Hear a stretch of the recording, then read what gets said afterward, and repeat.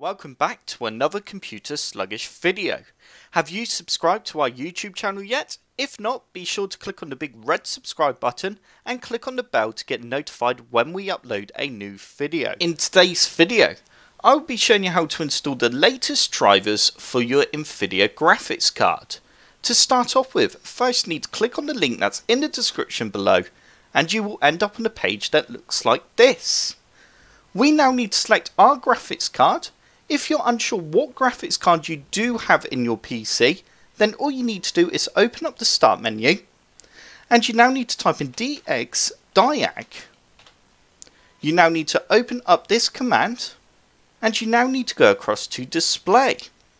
And as you can see, I have an NVIDIA GeForce GTX 1660 Super, which means I need to go ahead and select product type GeForce.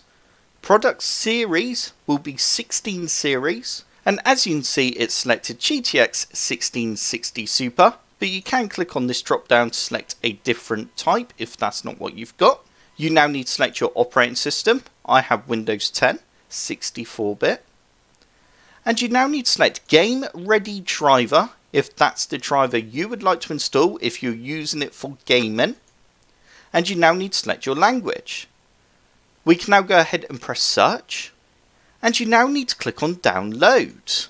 You now need to read the terms and conditions, and if you accept, press download, and you now need to go save file, and once the drivers have finished downloading, we can now go ahead and run the setup file. You now need to press OK.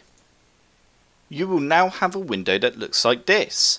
You now need to choose if you'd like to install the driver only or install the driver and GeForce Experience. If you're unsure what GeForce Experience allows you to do, basically it allows you to record your games, it can also take screenshots within game, it has lots of cool different tools, and it can also optimize your games to make them run a lot smoother. So I would highly recommend to install GeForce Experience as well. Once you have selected which option you want to install, we can now go ahead and press agree and continue, and you can now go ahead and select custom if you want to do a custom install and select what you would like to install, but I'm just going to do the express option. You now need to press next, and it will begin to install the latest NVIDIA drivers for your graphics card. And there you have it. As you can see, the drivers have installed now on my PC. All you need to do now is hit restart, and once you have restarted your PC, you will have the latest NVIDIA graphics card drivers installed on your PC. I do recommend you always keep your graphics card drivers up to date, as it can really improve the performance and your frames in game. I hope this tutorial has helped. If it has, hit the like button below and subscribe for more computer sluggish tutorials.